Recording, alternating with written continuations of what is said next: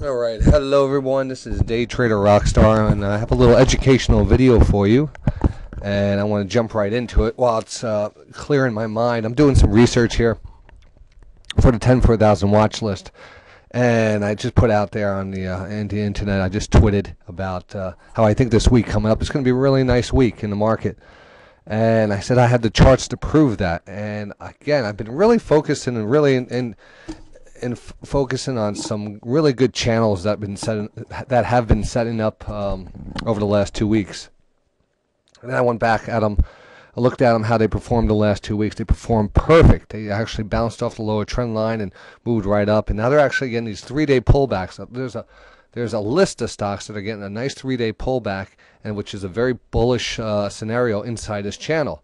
So I expect these stocks to move up, and these are the stocks I'll probably focus on the watch list. But all these stocks come from patterns in the market. Now my job is to show you the best way to recognize these patterns, and also to pass on my passion of trading and show you why I love to do it. I mean, we love to do it for the for freedom, basically, freedom to do what we want to do and have the freedom to enjoy our life the way we want to do it.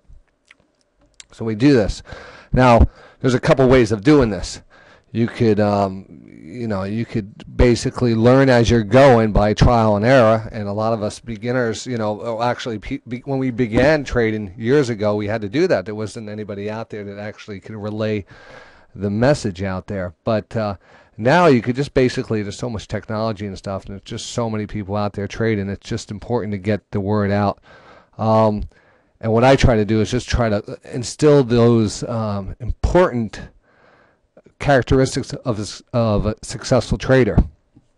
Now, I just look at a chart these days, and I'll see, all of a sudden I'll see, oh, right, this is a much better level at this level than it was at this level. Why would you be buying something as it's breaking out? That was my old school of thought, when I was growing up in the 90s or trading in the 90s, and I was like, and I guess you could do that at some points, but now, every breakout is met with some selling. It gets real complicated, but the object actually is to take the best risk-reward trade.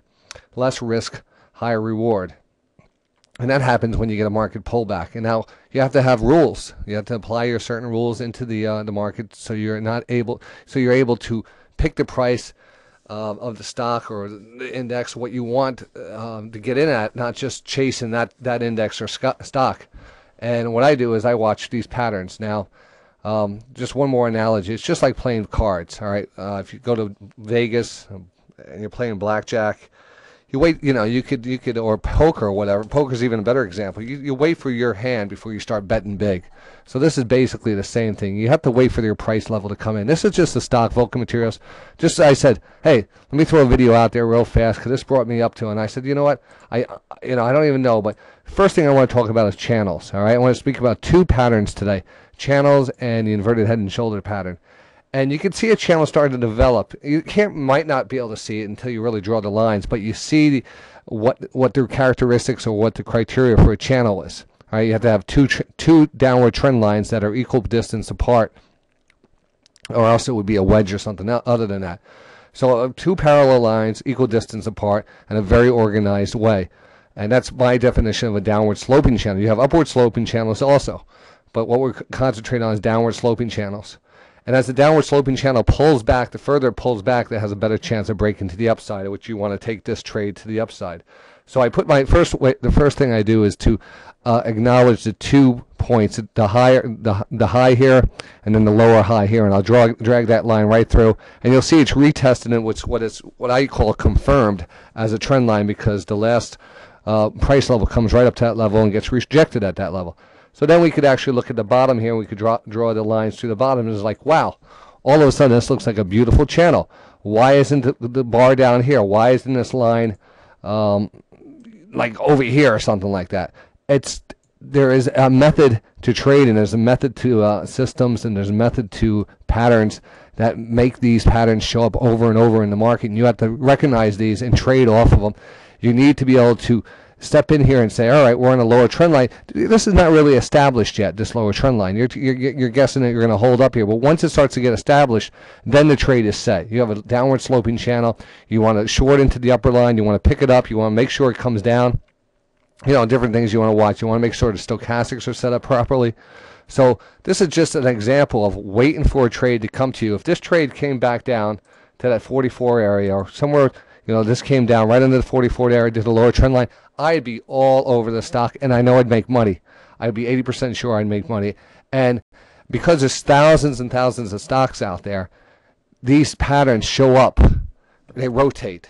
They continue to show up in the market. They could show up, and I have 8 stocks in front of me that I was just going to go over. I said these patterns are showing up in all the stocks across. All you have to do is recognize them, put an alert in, say I want to buy this one around $44. If it comes down to that far, the market actually looks pretty strong here. So I actually do expect this channel to break up to the upside.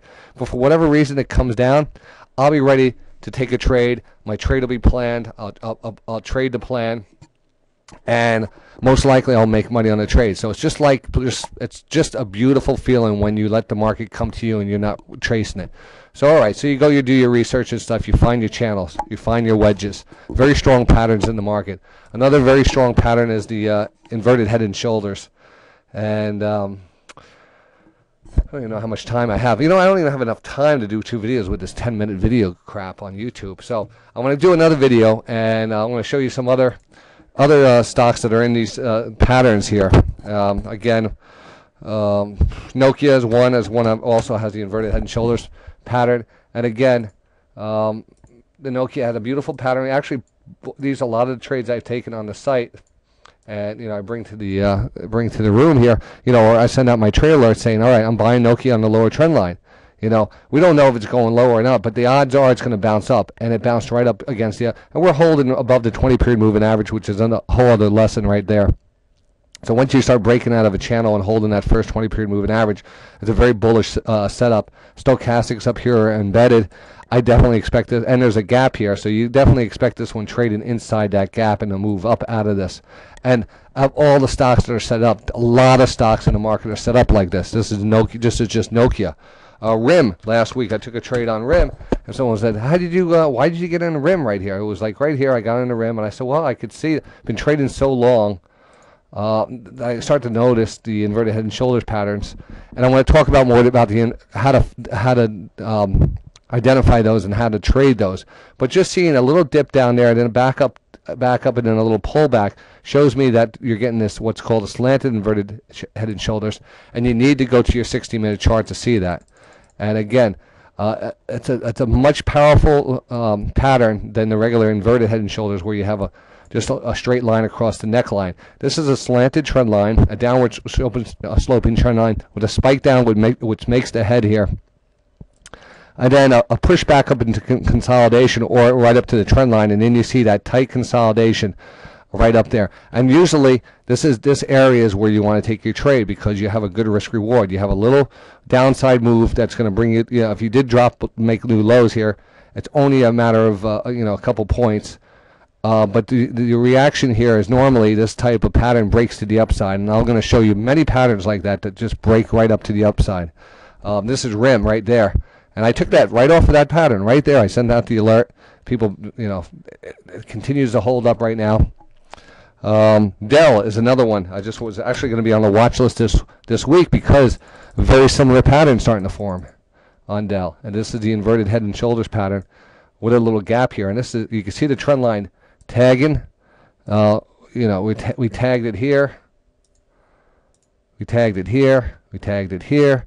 We tagged it. It's really confirmed this downward trend line, and what it's also confirmed is a left shoulder here, a dip out of the pattern, which makes the head, and a move back up to the trend line, and a little pullback sideways makes the right shoulder. This is definitely going to break higher. Stochastics now are oversold, which is my second big indicator here, and we are ready to rock on Dell to the upside. And this is actually found on the 60-minute chart. So very great pattern here.